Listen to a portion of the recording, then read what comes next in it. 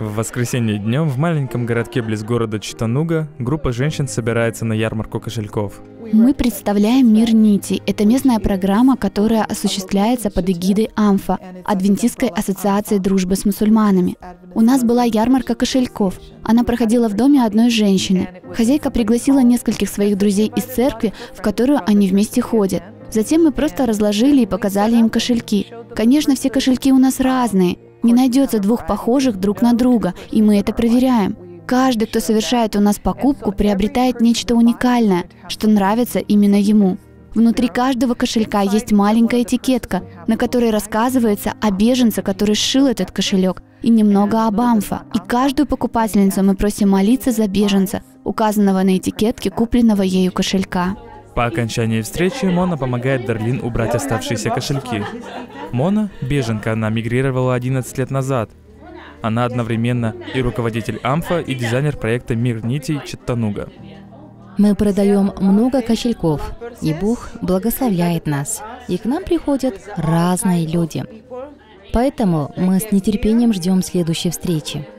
Возможности посетить еще один дом. Возможно, в следующем месяце мы проведем встречу у меня дома.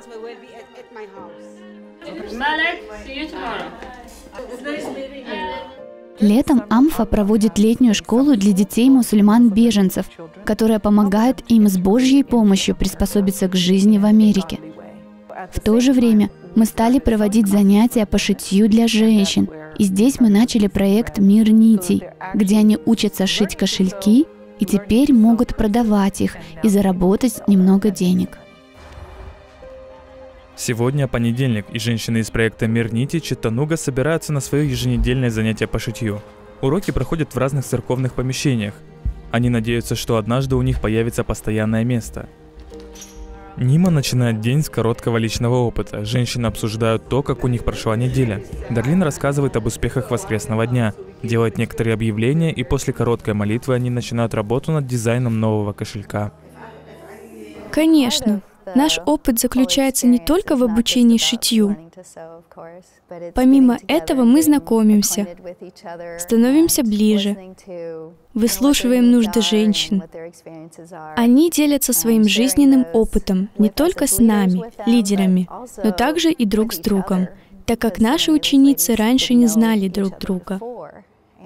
Поэтому у них есть сестры, к которым они могут обратиться, задать вопрос и поделиться своими успехами и неудачами.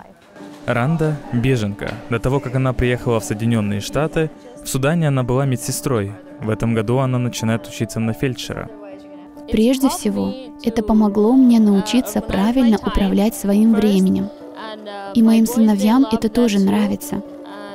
Когда я получила швейную машинку, они сказали: «О, мама, нам не нужно искать одежду, ты можешь нам сшить». И это здорово. Я рассчитываю время так, чтобы успеть пошить, позаниматься с детьми, убраться дома и сделать все, что нужно. Поначалу мне не нравилось шить, а сейчас я получаю от этого огромное удовольствие.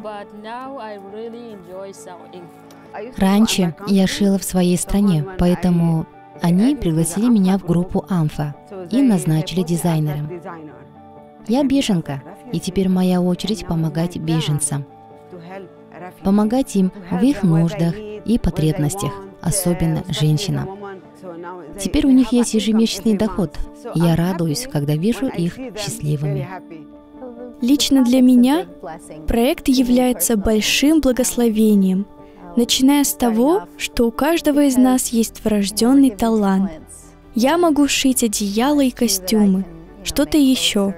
Но это не приносит столько радости, сколько приносит швейный проект с этими женщинами. Они рады учиться чему-то новому, тому, чем они могут заняться в свое свободное время, и что дает возможность получать доход.